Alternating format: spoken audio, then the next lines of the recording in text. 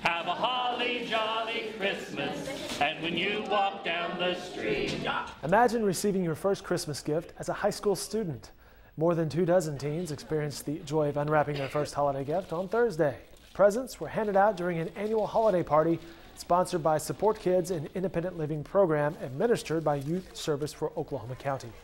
The teens put together a wish list ahead of the celebration and were astonished to see items before them. The party was especially meaningful for 18-year-old Gabe Mapes, who was touched by the tokens of generosity. What I enjoy most about it is knowing that somebody still cares.